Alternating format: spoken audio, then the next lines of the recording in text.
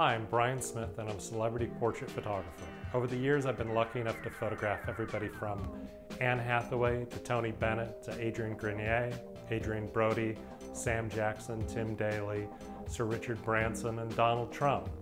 I've got the greatest job in the world because I get to drop into the lives of famous people for a little bit of time and get to know them. Welcome to the Marc Silber Show, Advancing Your Photography.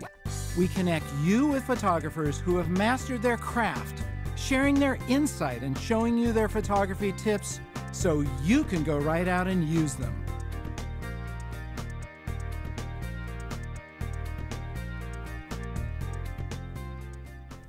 Brian, thanks for joining me on Advancing Your Photography. Thank you, Mark. Thanks for having me out here.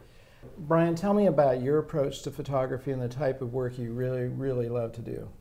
Well, I'm a celebrity portrait photographer, so I shoot all ranges of people, everybody from famous actors and athletes, CEOs, but it could be just as likely that I'm photographing your next door neighbor. So one of the great things about being a portrait photographer is it's a chance to drop into people's lives for 5 minutes, 5 hours a day, and meet people from all different walks of life. What about shooting celebrities? What's the magic that goes on there? Well, celebrities are fun because it's like they're the type of people you kind of want to meet. So it's this great entree into their lives where, you know, you get to spend a little bit of time with them, find out a little bit about them. Sometimes the challenge there is when you're photographing somebody who's been photographed a lot is how do you create a defining photograph of somebody who's been photographed 1,000 times. So we usually try to have a lot of fun with it and just let them be themselves and not over-direct things sometimes. If we've got a great concept, we'll go with that, but if they want to take it in another direction, I think it's really important to give them the space that it's a collaboration instead of, here come, we're going to do this to you. So, how do you draw the kind of emotions out that you're looking for? I think one of the things that we always try to do is keep the set as small as possible. I think, you know, we've all been to the sets where there's like a cast of 100 behind the photographers and everybody's talking on their cell phones and Blackberries, and you know, being in front of that is very disconcerting. So a lot of times it's like, even if we're set up in a huge studio, we'll find a little corner and kind of, you know, create a tiny intimate space for the subjects where it's really all about them and being in front of the camera, and they can kind of zone out everybody who's around. As much as I can, try to keep those people in a separate room so it's just, you know, myself, a stylist, and the celebrity. And a lot of times getting rid of all those distractions, I think people react better to the shoots. Makes sense. What are some of the key things that you use every time you pick up a camera, or even before you pick one up? Well, I think what I try to do, like before we even, you know, bring the subject in, before we get a camera, I always start with lighting. You know, that's sort of your foundation. It's like you get the light as close to what you're going to expect with the person, so really all you've got to do is fine tune it. So if you create this situation that somebody can walk into a situation that's beautifully lit, they look great, suddenly they're at ease, because, you know, one of the first things that they do is, you know, subjects that have been in front of a camera a lot generally know when the lighting is good, and you want that just not to be a concern. You want them, all of the technical aspects to kind of fade into the background and just to be about them. Any kind of nuts and bolts lighting tips? Well, I always start with a single light source. You know, a lot of times if I'm doing an environmental portrait, it's a single light source that's augmented by the available light. So it's like, you know, an ambient fill and a light on the subject. And being able to light your every situation gives you the control of kind of putting the sun where you want it. So sometimes I might want a very, you know, natural, soft look. Other times I kind of want to chisel the light so that it's very dramatic and almost like you're lighting a sculpture in a museum. So I think a lot of that goes in terms of, like, you've got all these options, and what is going to work best for your subject. Brian, how do you get the mojo in a photograph? The mojo in a photograph. If I knew how to get the mojo in a photograph every time, it would always be there. I mean, sometimes you get really, really lucky. I think the best thing that you can do is kind of put all the elements into place and then be willing to shake it up and go in a completely different direction. And I think that's where the mojo comes from. It comes from planning and then being willing to deviate from that plan. When, you know, all of a sudden something much better presents itself, you have to make sure you don't get in the way of a better photograph than you'd planned. So you plan ahead, but then, you know, plan to be flexible. Gotcha. Are there any particular shoots that come to mind where it just took that turn and for the better? We've done a lot that way. We did a shoot of Jose Canseco, and I was there. My wife's the stylist, and we're there with wardrobe for him, and he walks out for the shoot wearing matching pinstripe suits and pinstripe shorts.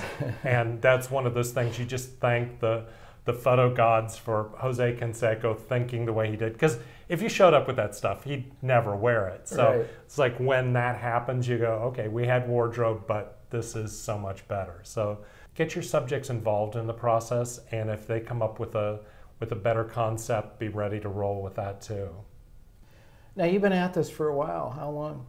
Yeah, I've been shooting for over 30 years, which is, of course, because I started when I was 4 years old. So, I started off as a newspaper photographer shooting in high school for the local newspaper, and kind of got hooked. So, have been at it ever since. Brian, any particular tips in terms of gear? Well, my favorite piece of gear, I've got every lens under the sun, but if somebody held a gun to my head and said, you've got to do a portrait and you've got one lens to work with, I'd use a 24-70 zoom, because that's the perfect focal length that you can shoot everything from a horizontal wide angle environmental portrait at 24 millimeters to coming in and doing a tight, intimate portrait at 70.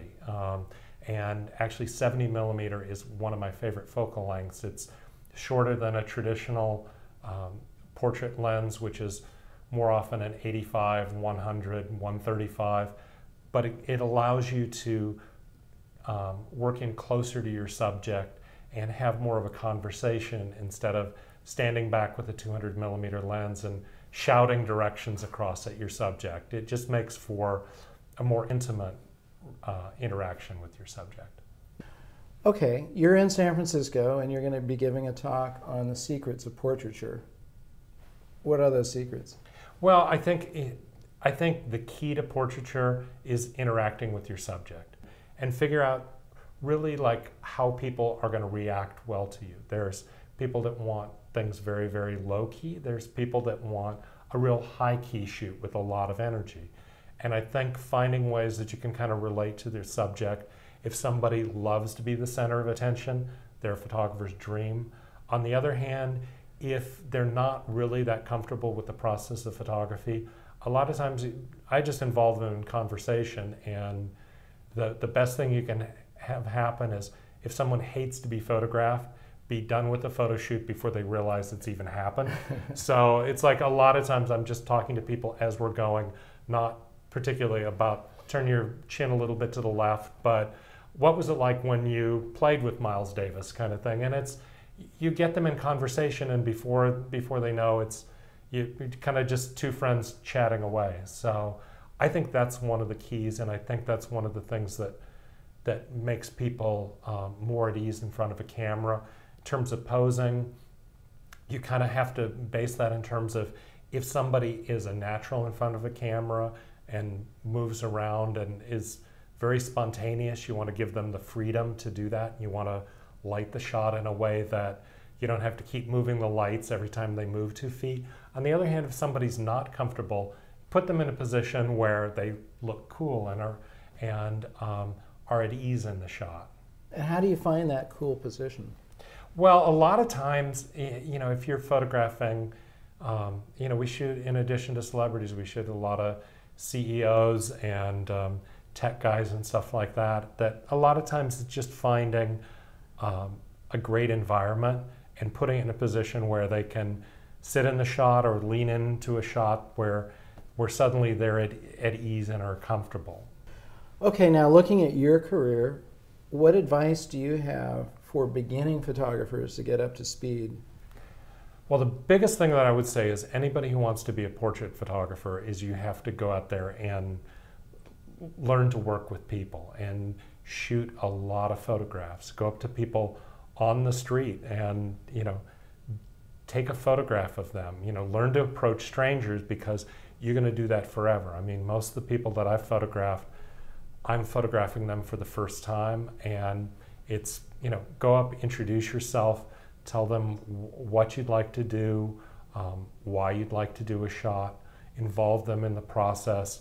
And one of the greatest pieces of advice I ever got from photographers when I was starting out, somebody said, go out and find 50 strangers, approach them and take a portrait of them that shows something about themselves. It's not just the exercise of, hi, I want to take a shot of you, but do it in a way that each photograph reveals a little bit about the subject. And I think that type of an exercise makes it so much easier to be in front of a camera. Brian, any other kind of practical points of exercises or things that you would recommend? I think one of the important things is a lot of the portraiture that I do is environmental portraiture. And that's really about the subject and the location. So when you're doing environmental portraits, what's going on behind the subject is just as important as what they're doing. So you have to pay as much attention to, the backgrounds that you want. You want the background to be interesting, but you want to get rid of all the distractions in there. It's really a case that less is more. Everything you take out of a photograph that's distracting makes your point that much stronger. So if you're doing an environmental portrait, it's like you pay attention to every bit of the frame, not just your subject, but how your subject is in terms of interaction with the background. Gotcha. What is your core viewpoint in terms of photography? Any particular principles that you kind of live by? I think the essence of being a photographer is discovery. So I think one of the great things as a photographer is you get a chance to experience something new every single day. And I think one of the great things is to be able to tell people stories through a fresh set of eyes. I may be photographing somebody who's been photographed 1,000 times before, maybe the first time they've ever been shot for a magazine. And no matter who it is, I want that picture to be really special for them because that's their 15 minutes of fame. It's like for some people, it's like a continuous life of fame. But if you're photographing the guy and it's like it's the only time they're ever going to be in a magazine, you want that time to be just as special.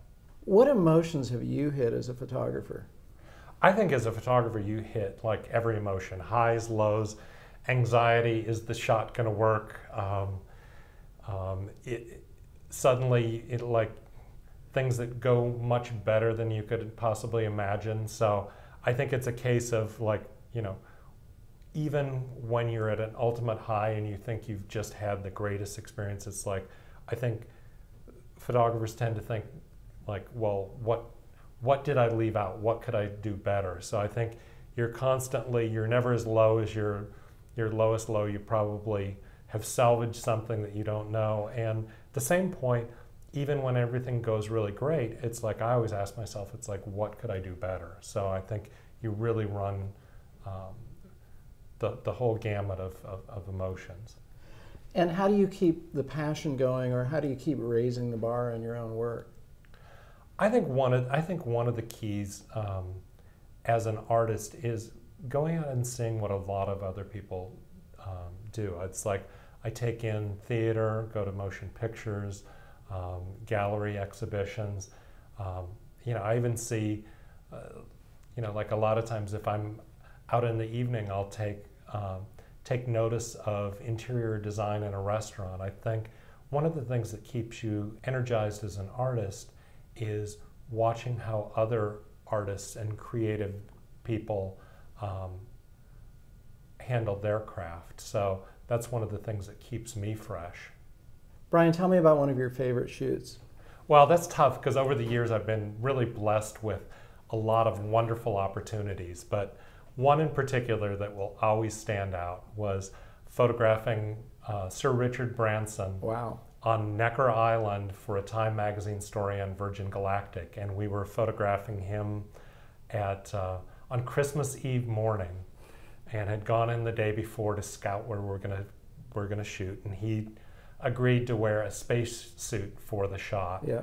And so we found our location, and that night at dinner, kind of chatting away about everything, and suddenly he got really serious and said, "Brian, I understand you found a spot for tomorrow. Where do you want to shoot?" And I said, "Well, there's a little sandbar off the island where the windsurfers are set up. It'd be beautiful. We could shoot out there, and then we get the island in the background and nothing but you and the Caribbean waters and blue sky around you." I said, "Oh, that's great." And it's like, "When do you want to do it?" And I said, "I'd love to do it at first light." And he got really, really silent for a second, and he said, "Brian, the sun comes up at 5:30 in the morning." And I was all about to do my song and dance of like, well, we can make it look like it's first light because I'm going to light it anyway and stuff. But before I could say another word, he said, "So you and I need to be at the boat at 5 o'clock. So suddenly, like, going out in a boat with a billionaire who's donning a spacesuit standing in the middle of the Caribbean on Christmas Eve morning is about as good as it gets. That's something you run into every day. Awesome. All right, any final tips for photographers who just want to become better at their craft? Well, I think one of the keys to getting better is practice. Is go out and shoot and shoot and shoot. And I think, you get more comfortable with technique. It becomes something that you don't focus on. I think one of the keys to particularly working with people is not to have the distractions of, how do I light this? How do I technically make this work? You want that to become second nature. And it's like anything in life. The more you do it, the more comfortable you're going to be with it. You got it. Brian, thanks for joining us on Advancing Your Photography. Thank you, Mark. Thank you. Be sure to subscribe to our blog now to stay updated on my show, and we'll give you tips and insight to keep advancing your photography. Also, check out our guests' website for a closer look at their work. I'd like to thank SanDisk for sponsoring our show. Tune in to our next episode of Advancing Your Photography for an inside look at another photographer's world. Until then, this is Marc Silber reminding you to get out and capture your own images of life.